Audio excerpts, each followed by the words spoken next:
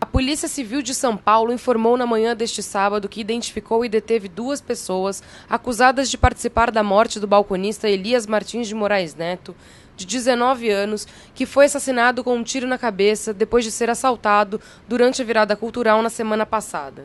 Um dos suspeitos é um adolescente de 17 anos que já foi detido 12 vezes por outros crimes, e o outro é o cabeleireiro Renan Alves de Souza Costa, de 22 anos. A polícia divulgou imagens de câmeras de segurança que ajudaram na identificação dos suspeitos. As imagens mostram o momento em que o adolescente se desfaz da bolsa roubada e, instantes depois, Elias vai atrás do assaltante e inicia uma perseguição. Após serem detidos neste sábado, os 2 rapazes foram interrogados e, segundo a polícia, confessaram o crime.